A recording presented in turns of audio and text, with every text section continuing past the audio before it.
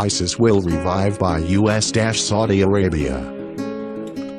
In their article, in Veterans Today, two analysts, Gordon Dufkamiev and Nahed al Husaini assert that the Islamic State, ISIS, is a radical, Wahhabist Islamist terrorist organization, was born and nourished by Saudi Arabia with the help of the United States.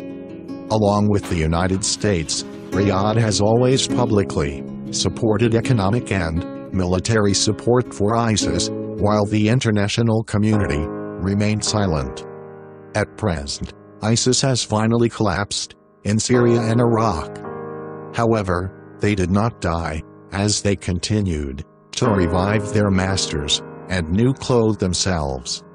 ISIS leaders and remnants are still being transported through the democratic corridors of the Syrian Democratic Forces, SDF, a coalition of Kurdish Arabs, the Kurdistan People's Movement, YPG, to move to safe shelters among refugee camps along the Syrian-Jordanian border.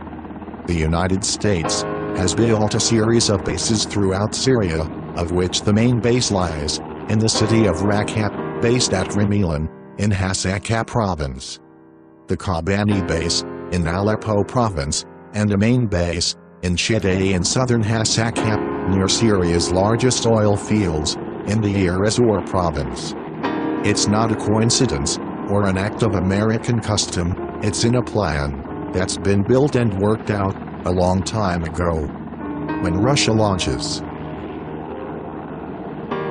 satellite images of United States combat vehicles strolling in ISIS facilities, and then proclaiming them capturing the east coast of the Euphrates, it is also the case that gunmen terrorism was transported from there to the safe zones through the SDF's control area on American tanks, and the SDF took control of those lands. United States-led convoys were discovered on November 5 near the Palmyra ancient city of Homs and Mount Qualaman.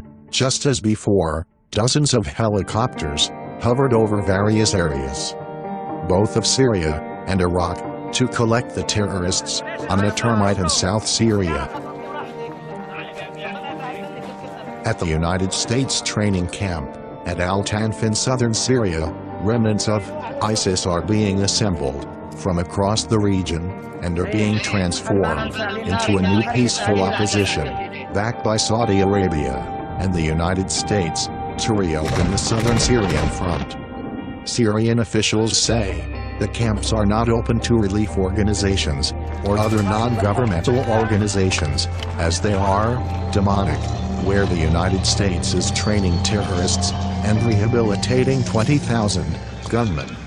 Terrorists have survived battles in Syria and Iraq. The Eastern Alliance Army, based in Jordan, under the supervision of the United States International Warfare Depot, Saudi, British, Israeli, MOK, will be mobilized against the Syrian Arab Army, SAA, in the area. Southern Syria, in the Al-Tanf area, and other areas controlled by the rebels. Some of the SDF Arab forces are currently recruited into this organization.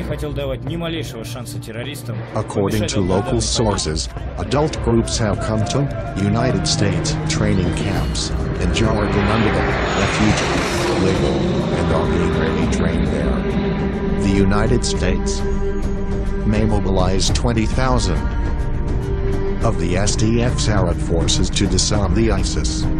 Gunmen will re-establish a new ISIS terrorist organization with a force of up to 40,000 to 50,000 troops. Revive the terrible power of ISIS. The new ISIS will fight the Syrian army, SAA, in the area along the Syrian-Jordanian border and Syria-Iraq border, control of the oil border along the Syrian border from Jordan to Iraq, extending to the Turkish border. The route runs from the Persian Gulf to the Mediterranean.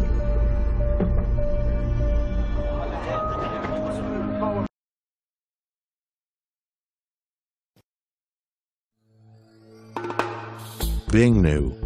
Thank you for watching.